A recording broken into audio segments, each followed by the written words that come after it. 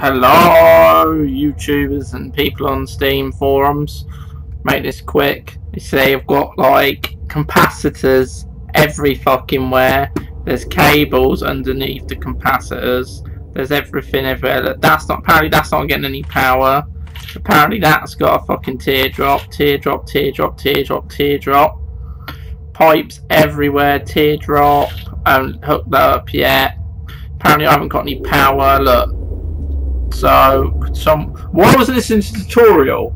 In the tutorial, all it did was teach you how to make some buildings.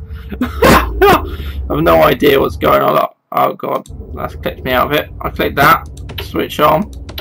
Not follow, god. Doesn't do anything. Doesn't do anything. Please, oh god, someone tell me how to play this game. It's only £4 at the moment, so I don't know how to play the game I just bought. Cheers, bye bye.